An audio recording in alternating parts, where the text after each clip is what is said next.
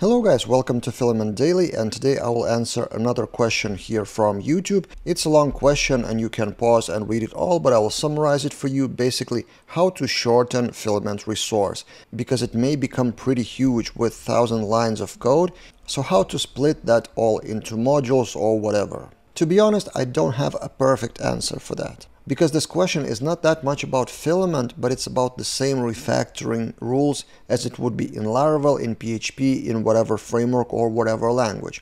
You have a huge class and you may want to refactor it to smaller classes, for example, or smaller methods, or whatever you prefer. So this is a very individual question with personal preference, how you want to split your classes of filament resources. But what I do want to show you is the official demo repository of demo.filamentphp.com, how they are grouping one of the biggest files in their system, or the resource. So here's how it looks visually: table with some widgets, with some filtering, and form is pretty complex if you click new order. So quite a lot of logic and quite a lot of code. How do they structure that resource? So let's go through that file and see. So some settings, then the form, and then the table method.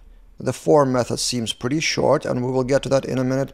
And table is longer but doesn't have any refactoring or anything like that. Just filter after filter with action, with bulk action, which kind of tells me that the Filament team behind that demo project is okay with file being 300 lines of code. That's one way how I would understand that. But if we get back to the form fields, let's take a look. There's group, there's section, there are placeholders, but have you noticed this thing? So there's a separate method. They separated the full form into one method with two parameters: getFormSchema with optional parameter items.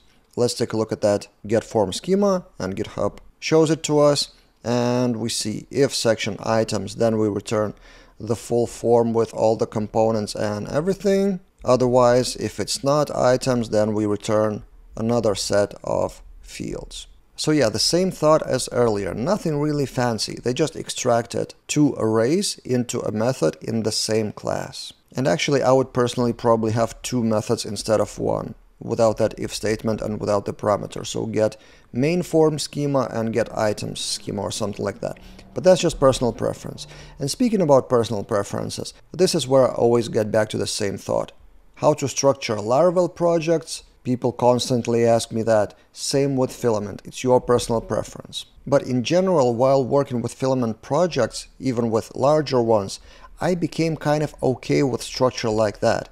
Everything in one file. It may be 300 lines, but look at what lines contain. Most of those lines are just one method. Like, okay, if you're going for lower amount of lines of code, you can put this in one line, for example, instead of 3 or 4 lines. So these 300 lines of code could be shortened to 100 if you wish to. But in case of Filament, it kind of seems pretty natural. So this is almost like settings, almost reads like configuration file of some kind. And personally, when I try to move things around and extract it to somewhere, that somewhere didn't really stick to me. That somewhere then is kind of outside of Filament, and then you have to search for it and put extra time into that.